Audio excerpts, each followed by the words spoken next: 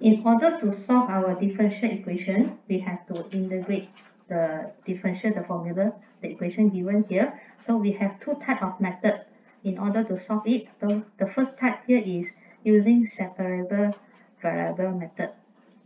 So how do we know we're using separable method? Or another method is integrating factor. Okay, two methods. One is separable variable, another method is integrating factor. So how we know that equation is suitable for separable variable? So you have to express your dy dx as a subject like this. Let your dy dx as a subject at the left hand side. Then every unknown here you move to the right hand side.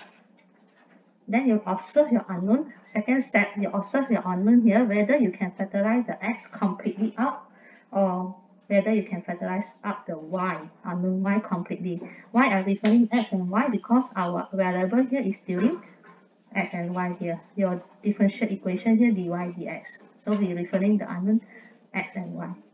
So if you can factorize completely, means this equation is using separable variables. So how to separate it? The factor of y, you will move to the left hand side, multiply with dy, and then the dx will multiply to the right hand side together with factor of x, cross multiplying.